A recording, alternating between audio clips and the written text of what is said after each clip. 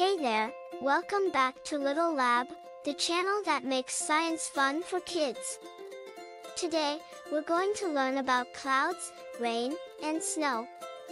But before we talk about rain or snow, let's learn about clouds. Clouds are made up of tiny droplets of water and dust that float in the air. They form when air rises and cools, causing the water droplets to come together to form the clouds. But where does this warm, moist air come from? Well, it comes from many places.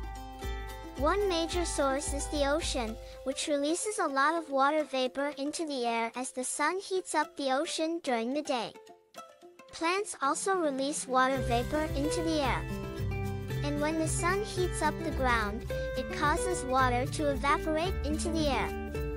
All of this water vapor rises into the atmosphere, and when it cools, it pushes together into clouds. There are many different types of clouds, each with its own unique look and feel. Some clouds are big and fluffy, while others are thin and wispy.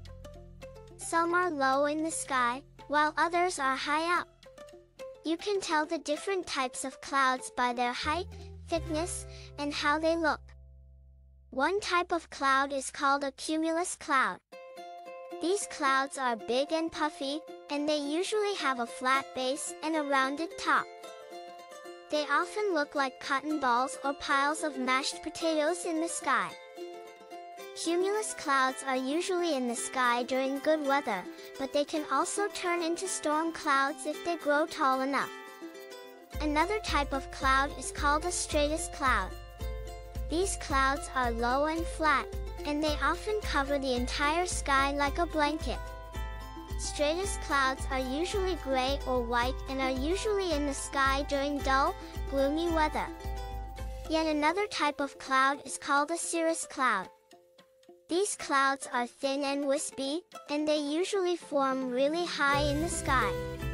They are often shaped like feathers or hooks and are usually in the sky during fair weather.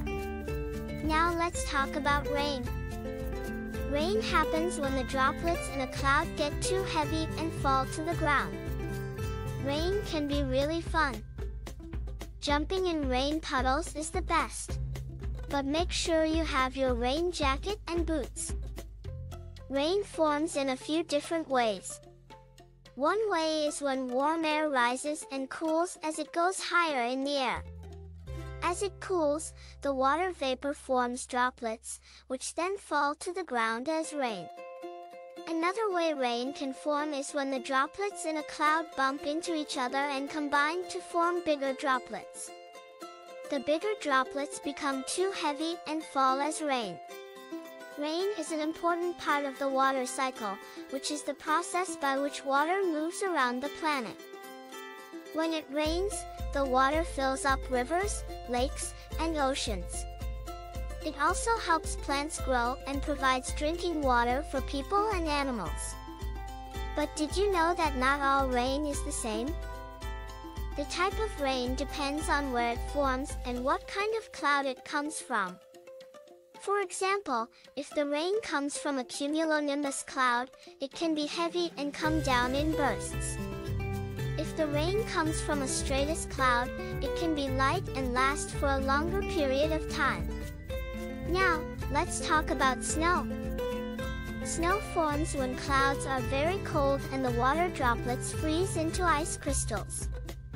These ice crystals can join together to form snowflakes. When enough snowflakes form, they get too heavy for the cloud to hold and they fall to the ground. Snow is also super fun. You can make snow angels, snow people, and have snowball fights. Just be sure to wear a warm jacket and other things to keep you warm like mittens. Okay, that's it for today. We hope you enjoyed learning about clouds, rain, and snow. Like, subscribe, and watch more videos. See you next time on Little Lab.